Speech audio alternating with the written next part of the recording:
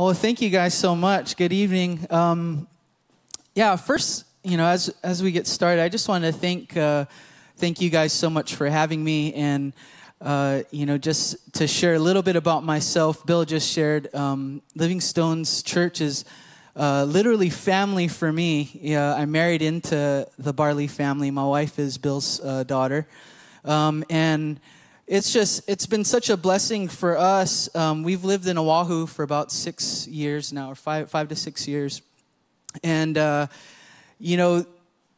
this year's just been nuts. It's been crazy. Our church on Oahu, we haven't met since March, and I think even coming back, there's been just this kind of re-entry, like smack in the face of like, how do we worship again, and how do we engage at church with people? We just haven't met since March, and for us, it's just a blessing to be here. It's a blessing to meet. It's a blessing to be with the body and not just being in our living rooms looking at the screen. It's so nice to cook breakfast Sunday morning and just hang out on our couch, but this is just way better, and so we're just so grateful to be able to be here in person with the body. And I'm a teacher over on Oahu. I've been teaching. This is my 3rd year. I teach high school, and I do this every day. Every day I teach lessons to students, and I was thinking about this the other day. I was thinking, the opportunity to teach, to preach is just such an honor, and I just wanted to kind of share that with you guys when I was getting ready. This is very similar to what I do every single day, and yet there's just nothing greater to talk about. There's nothing greater to contemplate, to think about, to share about, to build a foundation for than Jesus, than to talk about Him. And just as I was getting ready the last few weeks, I just want to thank you guys for letting me be here and to share, because it's an honor to talk about Jesus. It's an honor to teach about the most consequential thing that we can talk about, the most consequential thing that we can think about. And so thank you guys for letting me do this. And then, Bill, I feel like this may be my only chance to ever do this. We'll see how it goes. We'll see how it goes tonight. But so I feel like sorry to do this to you, Bill, but I want to you're going to lose some treasure tonight, because I just wanted to honor you. And I had the opportunity to live with Bill when we first got married. A year after we got married, to save money, we moved into Bill's home. And I was just thinking about this. If there was anything that I wanted to do tonight, was I wanted to just share 2 things that I love about Bill, and 2 things that I think he should never say this about himself, because it would just be really bad. It'd be very bad for him to brag. But Bill is one of the most faithful men that I know, and living with him, seeing him at home. He is just an amazing leader, amazing father, and it's just an honor to be part of his family. And I want to just say that to Living Stones as his church, that he is someone who is so faithful and trustworthy. And I've seen him not just on Sunday. I've seen him at home. I've seen him in his ugly clothes and watching TV, watching all our shows, and Bill, he's just you're such a faithful man of God. And I've seen him on the lanai seeking the Lord every day, and he's just been faithful, and he continues to be faithful. So I just wanted to honor him tonight. And it's a relief. I think for me, it's a relief when I know that my leaders are the same person when no one's watching, and I can just say that Bill is completely that. He's the same man when no one's looking, no one's watching, and so, Bill, thank you. We can give him applause. Thank you, Bill. He's losing treasure in heaven. All right. So tonight, I just wanted to. I've been thinking about New Year's, and I think this has just been. I think everybody's been getting excited. The sermon this morning, Tim, Bill's brother, preached an awesome sermon this morning, and he just shared. I think anybody preparing a sermon for tonight or today is considering next year, is considering how everybody's just ready for 2020 to end, 2021 to begin. And he shared this morning that, this year, wherever he's gone all over the world. And the witness is the same, that this year was just rough. It was the worst. And we just can't wait to move on. And I love New Year's. I think New Year's is, it's our new start. It's our new opportunity to see change in our life. And I think we've all been getting ready for this. And as Tim shared this morning, he said this, I thought this was awesome. He had us all hold our pulse. And he just said this. He said, if you have a pulse, there's hope. Yeah, if you have blood flowing through your veins, there's hope. And I think that's what New Year's kind of does for me, is it gives me just fresh hope for what's coming. Yeah, fresh hope for a new start, a new year, and a chance to say goodbye to what's been or what we've just lived through, and look at what's next. And so tonight, that's what I want to talk about. I want to talk about that hope. I think that's what God has for us tonight. I personally think that's what he has for me, and so I might just be talking to myself tonight. But hopefully the Lord just speaks to all of us. He puts new hope in our hearts. And so if you guys don't mind, I'd like to pray just to start, and just to help me. It helps me out. Yeah, Jesus, we just thank you. We thank you that, that your desires that we would have hope, God, that our faith is not built on something temporal. Our faith is not built on something we don't know and we don't understand, God. Our faith is built on a hope that you've placed in us, a hope that you've displayed to us, God. And so we just invite you tonight, come and speak to us. Come and put that hope in our heart, Jesus. And I just pray that hope would become faith. That hope would be expressed through faith, God. Faith for this new year, faith for what you have, God. And so, yeah, we just thank you for the hope of Jesus. We thank you for this season of hope. Just Holy Spirit, move on our hearts. Do what you love to do. And we're expecting you to meet us tonight. We're expecting you to change us, God, and give us a hope for what's coming. We just pray this in your name. Amen. Okay, so New Year's.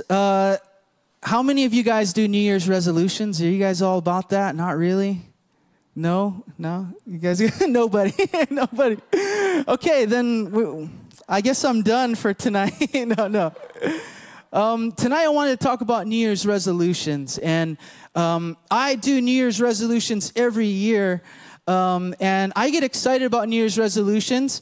I'm an athlete. I played sports all my life. My whole life I played sports. And I'm kind of competitive, and I'm kind of I like real inspirational quotes from coaches that tell you got to prepare and you got to do this if you want to succeed. I love all that kind of stuff. I eat all that up. And New Year's is kind of that time where I'm like, I sit down, I think, how am I going to change myself? I write down all these different things. There's a verse from Proverbs 29:18. And I feel like every year I read this, and this is kind of my motivation for New Year's resolutions. So if you don't do New Year's resolutions, I hope that tonight that you would consider maybe doing it for next year, and we'll talk more about that. But Proverbs 29:18, it says, where there is no vision, the people perish. And And I share this with my kids all the time, my high school students, because especially this year, we're teaching online, and I know they're just playing video games. They're not really listening to me. They're not engaged. And I'm just like trying to find ways to encourage them, ways to motivate them. And so my high school students, I usually do this. I share this verse with them. I don't tell them where it comes from, but then I say, this is a really important statement that I live by. And I tell them, where there is no vision, people perish, or where there's no vision, there's just no life for you. You're not going to do what needs to be done to make your life successful. If you don't have a vision, you're not going to do the hard things. You're not going to study for the things that we give you in school. You're not going to look for the next thing and be willing to work hard. And eventually, it's not going to be life for you if you don't have a vision for your life. And so I read this, and I feel like this motivates me. I think, yeah, God, if I don't have a vision for this year, then it's just going to be a wash. Yeah, I'm not going to accomplish anything. I'm not going to do anything, God. And so this is kind of my motivational verse. Where there's no vision, people perish. But this year was just really different. I've been thinking about this a lot, and thinking about resolutions, thinking about, trying to imagine that 2021 is just, as soon as January 1st hits, everything's going to shift and everything's going to change. And the reality is, as I'm thinking about that, it's just not true, right? We know that 2021, right, January 1st, a couple of days from now, things aren't going to immediately change. And where I found myself thinking about my resolutions was I was disillusioned. I just kind of felt like, what's the point? Because I'm so limited by what next year's going to be like. There's no point in really making all these goals and resolutions because I'm so limited. And just as I was thinking through all these different things that I could start putting my mind towards, my heart towards, I was just kind of like, no, it's not going to happen. And it just kind of left me a little bit disillusioned. And for me, it's the same thing every year. I'll tell you this is my first thing on my list. I'm going to lose 15 pounds. It's like always my number one resolution. And every year I do not lose 15 pounds. I gain weight every year, unfortunately. Yeah. And so, New Year's resolutions can leave us sometimes disillusioned. And on the other side of the coin, sometimes they can make us, it can deceive us to think that if I just work harder, if I just tighten up my bootstraps, if I just put in more effort, then I'm gonna make my life better. I'm gonna actually make everything go better, And so today, I was getting ready this last couple weeks, and I was just thinking, God, what is the point about talking about New Year's resolutions? I feel like everybody's going to be disillusioned like me, and they're going to be deceived to think that, you know what, to solve our problems, we just need to start working harder. And I just felt like, well, that's not really a good message right now. I think that's a deception that we're going to be able to do this. And so sitting down again this year, I was praying, and I took out my Bible, and I brought up Proverbs 29:18, and this time there's a different version that I was reading, and it said, where there is no prophetic vision, the people cast off restraint. And when I was reading that, I felt like I saw it new for the first time. And I felt like I heard the Lord say this. He said, Shaun, this year you don't need more resolve. He said, you need more revelation. You don't need more resolutions. You don't need better resolutions. And you don't need to come up with or read better things to give you better ideas about what you need to be doing. He said, you need to hear from me. You need revelation from me. Tonight, I just have a real simple word. I felt like the Lord said, He gave me these 3 areas that He wanted to bring revelation to me. To avoid disillusionment and to avoid deception. As I create these resolutions, as I create these visions for the year, I felt like He said, Shaun, there's these 3 revelations that I have for you. And so, number 1, I felt like he said, I'm going to replace resolutions, or he wants to replace resolutions that measure me in my sight with revelation that measures me in his sight. Okay? And when we create these resolutions, I think the first step is really we measure ourselves. The first step, that's the first thing I do. I step on the scale and I realize, oh my gosh, I got to lose a lot of weight this year, not just 15 pounds. We measure ourselves, right, is the first thing we do. And I felt like when we come up with resolutions, we're confronted with our weakness. Yeah, we're confronted with areas that we're weak. And when we form those out of the way that we measure ourselves, you know, when I'm just looking at what I think is important, what I think measures my worth, what measures my value for the year, I think it just kind of, that's what leaves me disillusioned. I felt like the Lord said, success is different in my sight. And this year, I want to replace your measurements with my measurements. I want to replace how you measure yourself with the way that I measure you. And there's two ways that I want to talk about.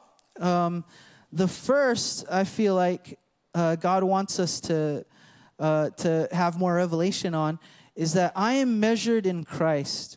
Okay? I am measured in Christ, first and foremost. 1 Corinthians 1:27-31. It says, God chose the foolish things of the world to shame the wise. God chose the weak things of the world to shame the strong.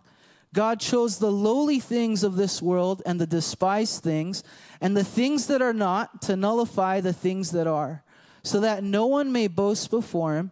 It is because of him that you are in Christ Jesus, who has become for us wisdom from God. That is our righteousness, our holiness, our redemption.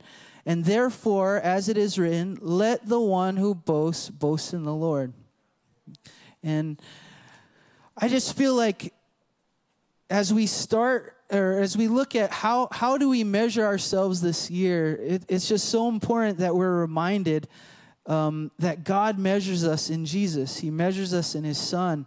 And it's his Son that is our wisdom. It's his Son that is our righteousness, our holiness, and our redemption. And that is our starting point. You know, that we're just reminded that this is who God sees us through and who God sees us as, is what the Son has done. Yeah? And lest we think our resolutions are going to make us amazing, it's really God that God, or Jesus, that God sees us through. Yeah? Okay? And then the second thing with measurement, I felt like the Lord was saying that he wants me to see that I am measured by my love. I'm not measured by, you know, this has been a year of losing a lot of things. We've lost jobs. We've lost freedom. A lot of different freedoms. We've lost a lot of leisures that we love. We've lost a lot of really important things that define who we are.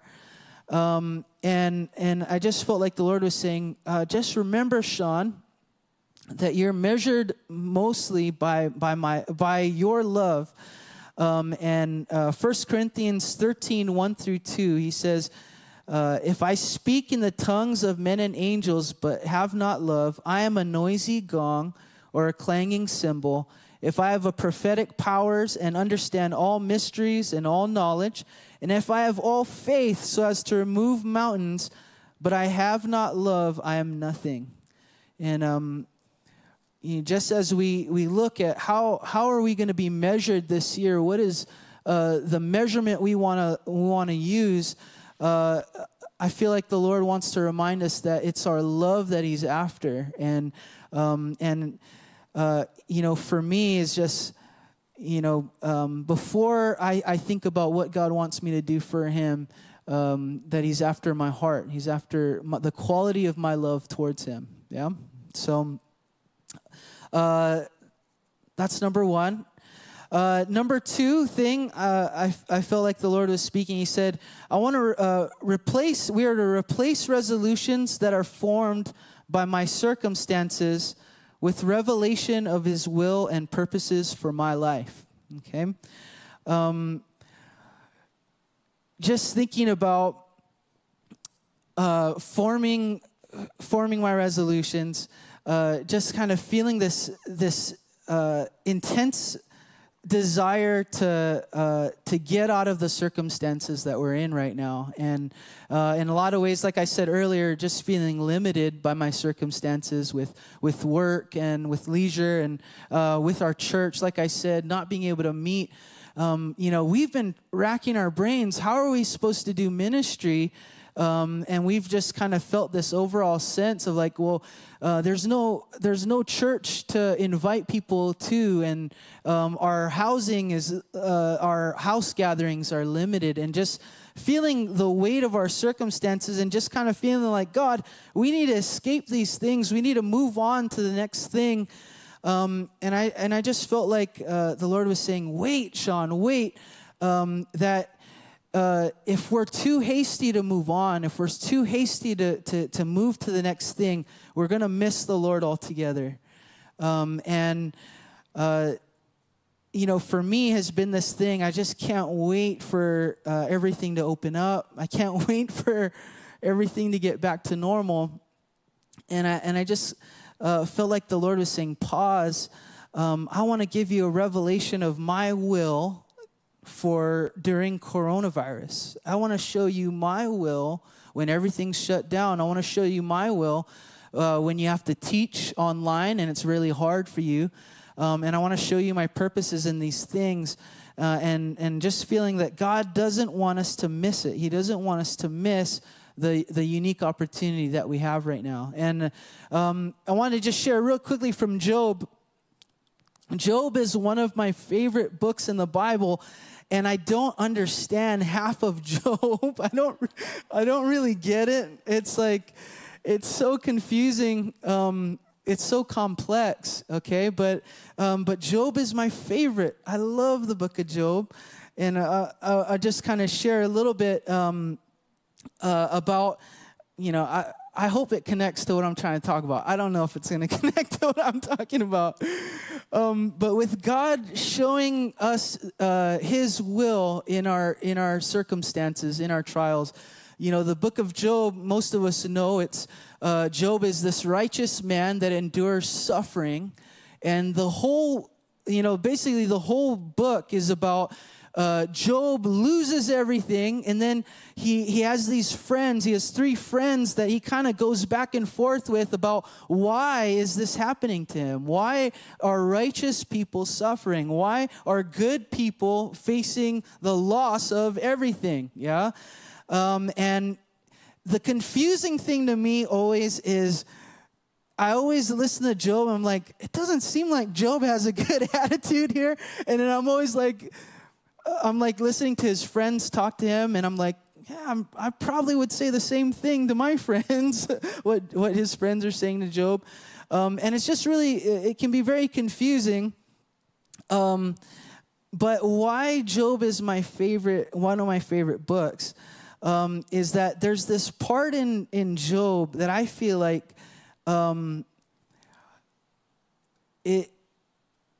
God was revealing Jesus there's certain points, or there's certain parts in the Old Testament. I don't know if you've gone on the journey, but Jesus is everywhere in the Old Testament.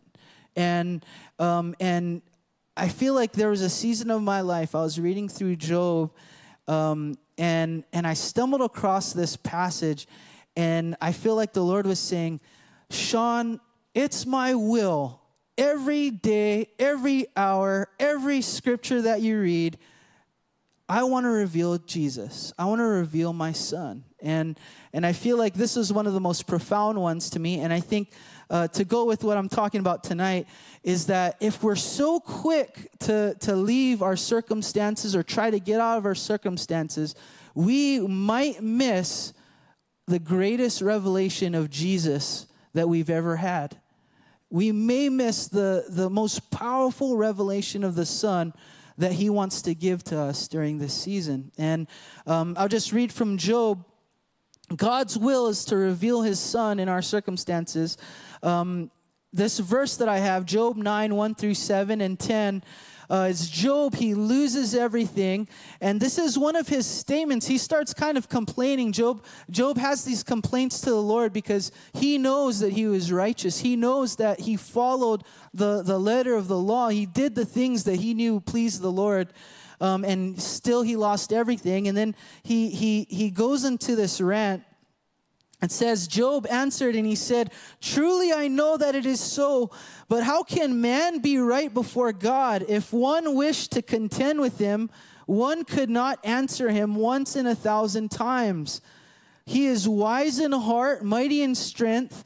Who has hardened himself against him and succeeded? He removes mountains and they know it not. He overturns them in his anger. Who shakes the earth out of its place and its pillars tremble. Who commands the sun and it does not rise. Who seals up the stars. Who does great things beyond searching out and marvelous things beyond number.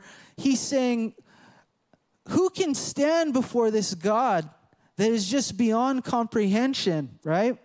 Who can stand before this God that does so much marvelous things that we don't understand? And then I love this. Later on in this chapter, Job 9:32-33, he says, for he is not a man as I am, that I might answer him, that we should come to trial together. There is no arbiter between us. There's no mediator between us who may lay his hand on us both. And I remember the first time I read this, and I was just in awe. I was saying, I remember just thinking, oh my gosh, Job is crying out for Jesus. In the midst of this circumstance, he's crying out for a man who wouldn't be born for thousands of years. He's saying there's just nobody that would stand in the gap. And I was talking to my wife today, and I was just saying how amazing, we're in Christmas season, how amazing. You can imagine Job in heaven, and when he sees Christ born on the planet, you can just imagine him being like, oh my gosh, there's the arbiter, the mediator. There's the one that I was complaining about. I feel like God put this on Job's heart. And in the midst of his darkest circumstance, he was revealing Jesus. He was revealing the Son. He was saying, yes, Job, there is a mediator. There is one that's coming that can stand on behalf of you, and that's going to stand on behalf of God. And there's a man coming. His name is Jesus. And I can just see as Job is complaining that God is saying, yes, that is it. You are crying out for the one that's to come, yeah? And I just feel that in our circumstances, God wants to reveal his Son as he's never revealed his Son before. He wants to exalt his Son as our greatest need, the greatest, deepest thing that we need in our life, yeah? And so we don't want to move too quickly out of our or we don't want to form our resolutions based on circumstances, saying, God, we need to do all these things because we need to get out of this situation. Yeah? We want a revelation of God's will and purposes, and his will is that we would know Jesus, we'd know his Son. Yeah?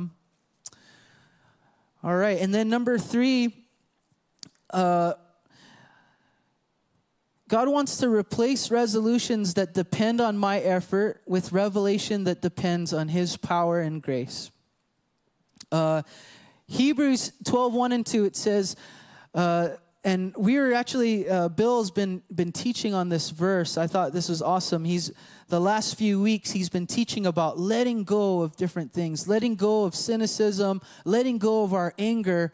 And it came, inspired by this verse. It says, therefore, since we are surrounded by so great a cloud of witnesses, let us lay aside every weight and sin which clings so closely, and let us run with endurance the race that is set before us, looking to Jesus, the founder and perfecter of our faith, who for the joy that was set before him endured the cross, despising the shame, and he's seated at the right hand of the throne of God. And I just love this. I love this because he's saying, let go of what's behind you. Let go of the things that are holding you back, the sins that are entangling you. Start running the race. He's saying, run with endurance. And then he says, looking at Jesus, that he's the one that started this thing, and he's the one that's going to perfect this thing. He's the one that's going to end this thing. And he's saying you don't have to do this in your own effort. You don't have to do this in your own strength. And I think this was really, really at the heart of thinking about how futile resolutions can seem sometime. And I think the big thing is that I cannot change myself, and I cannot depend on my own effort. And I cannot form resolution. I cannot form resolution and vision for my life based on my effort, on what I think I can accomplish. But God wants me to depend on His power, depend on His grace. Yeah. And Philippians 1:3-6. He says, I thank God every time I remember you. In all my prayers for all of you, I always pray with joy because of your partnership in the gospel from the first day until now, being confident of this, that he who began a good work in you will carry it on to completion until the day of Christ. And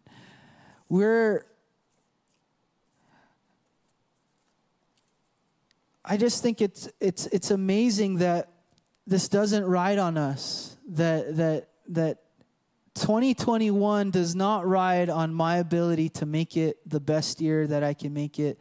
2021 does not hinge on my ability to control my life and control my circumstances, but it's dependent on Jesus completing what He started. That we're a work that He's begun, and He's going to finish it. And so, I feel like that is the simple message I feel like He's speaking to me for 2021.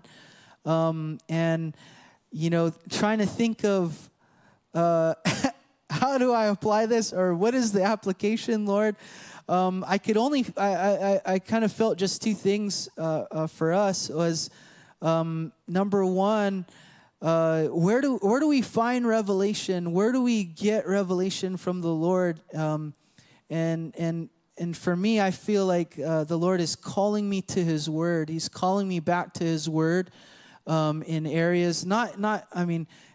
If there's a resolution to have, God, would you just give us revelation through Your Word and give us hunger for Your Word again? And that's been, one area that I feel like the Lord's encouraged me. And then the other place that we can find revelation, I just feel like, I'm jealous looking at Living Stones, your guys' ability to gather. I know Bill came up and he just shared about all the awesome courses and Ohana groups, things that we can get plugged into. And we just really need to be able to hear from the Lord through the church. And I know that that's been a huge lack in my life, my wife's life, over the last few months, or since March, not being able to gather, not being able to really be able to be together, just missing hearing from the Lord through the body, missing hearing from the Lord through his people. And so an encouragement and plug just to take advantage of God's given resources. He's given grace for Living Stones. And just to really, if you have the time, if you have the resources for it, to engage and to come expecting to hear from the Lord and expecting for Him to reveal more of Himself through these things. So through these things with the church, through His Word. So that's it. That's all I have for tonight. Was that too long? Are you guys okay? All right. I'm just going to pray for us just to end. Father, Father, first, we just thank you for your grace. Thank you for your power in our lives. We thank you that, Jesus, we love because you loved us first. We love you because you loved us first. And we just thank you that it's not by our will, it's not by our own resolve, our own discipline, that we're going to be able to see your kingdom this next year. It's by your grace, your power. It's by the revelation of your Son, Jesus. And we ask for more of that in us, God. I just ask that we wouldn't miss what you have for us, that Holy Spirit, you would help us to, even in the midst of darkness and in deep trials, that we would be able to hear you, that we would be able to hear how you see us, how you measure us, that we would be able to see your will, your huge purposes for our lives. And we just pray that that we would enter 2021 with a revelation of you, God. Give us more revelation of you as we start the year. Don't let us start 2021 running from anything. Don't let us start 2021 trying to fix everything. Let us start by waiting, by seeking you, by looking to you, the author, perfecter of our faith. Help us, God, to be patient. Help us to look to you. Yeah, we just pray this in your name, Jesus. Amen.